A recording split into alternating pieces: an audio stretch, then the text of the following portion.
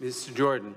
Thank the Chairman. Mr. Whitaker, why did Rod Rosenstein send a memo to Bob Mueller on August 2nd, 2017 concerning the scope of the special counsel investigation?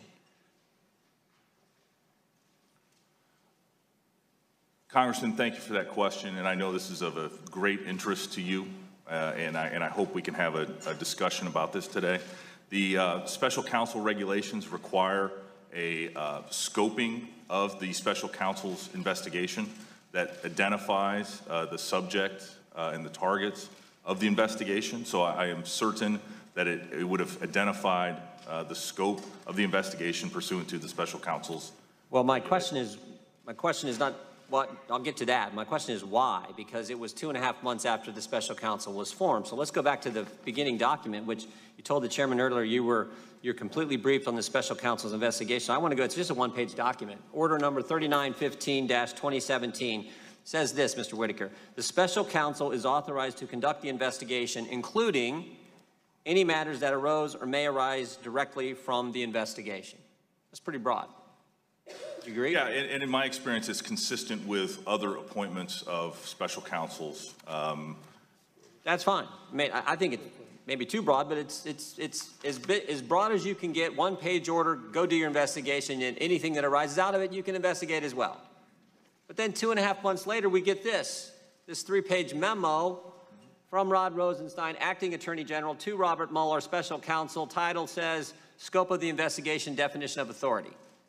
This is what confuses me, because in this memo that only Mr. Mueller, and my guess is you and Mr. Rosenstein and a few people at the Justice Department have seen, most of it's blacked out. In this memo, it says this: the following allegations were within the scope of the investigation at the time of your appointment and are within the scope of the order. Well, if that's true, why do you have to say it? If you could do it all along, why do you have to put it in a memo? Congressman Jordan, first of all, I was, because of General Sessions' recusal from the special counsel's investigation, I was also recused from that investigation. And so I was not. I'm not asking that. I'm asking, you said you were fully briefed. The chairman asked you that. But you're asking me why at the time Rod Rosenstein. I'm asking you why 2.5 months after the broadest order you can have, why did Rod Rosenstein say, hey, you could do this all along, but now I'm putting it in a memo? And I'll tell you what really troubles me, Mr. Whitaker, is right after that statement, the following allegations were within the scope of the investigation at the time of your appointment and are within the scope of the order. Right after that, you know what? You know what happens? Everything's redacted. Look at this. The whole darn thing. So if you could do it all along, and you have to send a memo to them 2.5 months later, and then you redact everything after it. You know what's under the redactions, Mr. Whitaker? I do, sir. You do. Are there names under the redactions, Mr. Whitaker?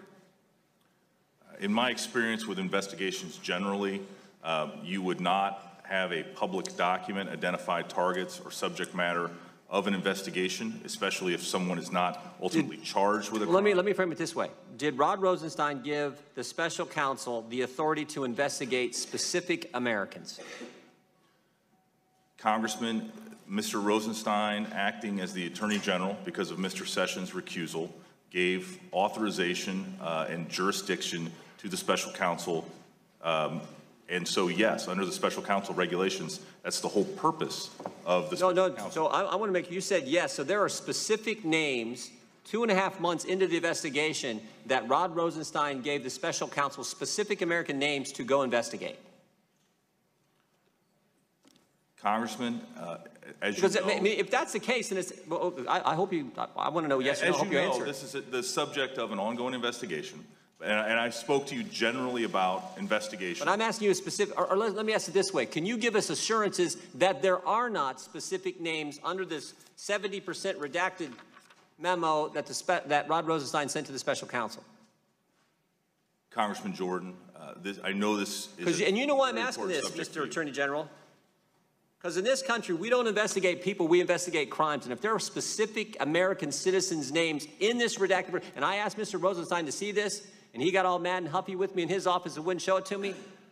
But I think the American people, if this alters, changes, and names specific Americans, the scope of the investigation of the special counsel, don't you think it's appropriate for the American citizens to know the full parameters of an investigation into the guy they made President of the United States? Congressman, let me be very specific about this, because you are right. We investigate crimes, not individuals. And that's why I'm asking the question. I would like a yes or no answer. Are there names mentioned under this redacted portion of this memo? On that, as I mentioned before, that memo props up a confidential investigation, as is every Department of Justice. Simple question, Mr. Whitaker. Are there names, specific American names, mentioned in this redacted, 70% redacted memo that happens 2.5 months after the special counsel gets his order to start his investigation, where he was given the broadest latitude you can possibly have? Time of the gentleman has expired. The witness may answer the question. I would just refer the Congressman to the general practice of the Department of Justice, that we investigate crimes and not individuals. Mr. Cohen. Thank you, Mr. Chair. Mr. Attorney General, the Inspector General of the GSA have a rather scathing report on the GSA's decision not to address significant issues concerning the government's post office and its lease to the Trump family concerning the Emoluments Clause. And it was said that GSA attorneys said they did not refer the matter to OLC, but a senior attorney told the IG that the OLC, Office of Legal Counsel, knew about the old post office lease and it was up to them to do something. Are you aware of anything the Justice Department did to look into violations of Emoluments Clause at the Trump Hotel? Congressman, the Emoluments Clause, as it relates to the Trump Hotel, is the subject of several ongoing litigation matters. Right. And so while I can acknowledge that I am aware of the, not only of the situation you described, but generally the litigation surrounding the Emoluments Clause, as the Acting Attorney General sitting here today, I'm unable to talk specifically about those cases. You can't say if there are any memos from the Office of Legal Counsel regarding Emoluments Clause violations and limitations? Congressman, as I sit here today, the Emoluments Clause, as it relates to the Trump organization, especially the hotel in Washington, D.C., is the subject of ongoing litigation. And the Justice Department's helping to represent the president in those suits, is he not?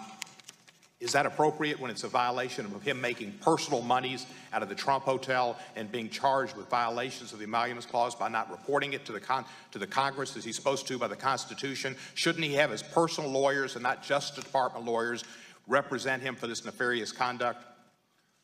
Congressman, I can understand that this is an important issue to you, but as it relates to the Emoluments Clause and the Department of Justice defense of the President of the United States, it is well within our purpose to be involved in that case.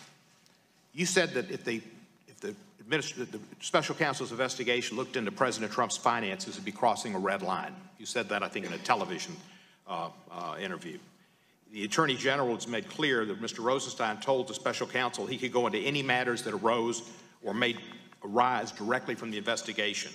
If matters arose from the investigation, directly or indirectly, that the Trump family owed lots of money to Russian oligarchs and people real close to Putin, and that affected the actions that they took as the President of the United States on behalf of the United States of America, would you agree that that was not crossing a red line, but in fact was a red line from Moscow that we need to look into?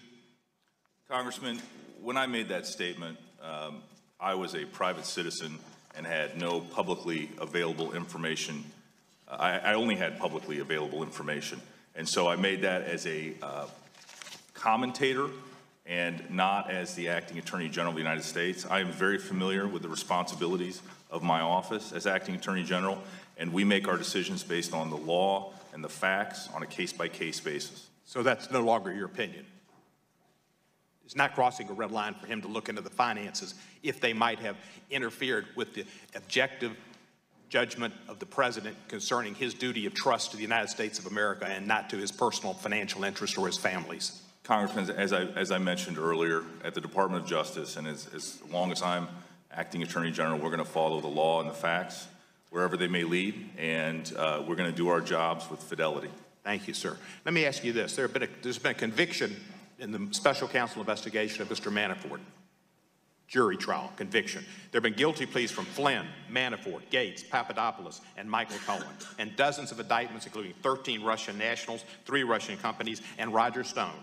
Would you say the special counsel's investigation is a witch hunt? Are you overseeing a witch hunt? Congressman, as I've mentioned previously, the special counsel's investigation is an ongoing investigation, and so I think it would be inappropriate for me to... But you wouldn't oversee a witch hunt, would you? You'd stop a witch hunt, wouldn't you? Congressman, it would be inappropriate for me to talk about an ongoing investigation. You said that you're not interfering with the special counsel's investigation. Have you denied him any funds he's requested at all?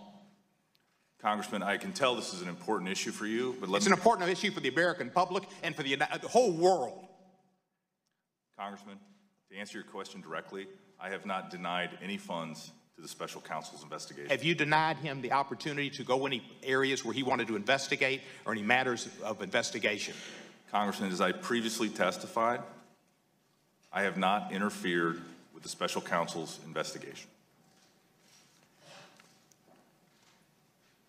I yield back the balance of my time.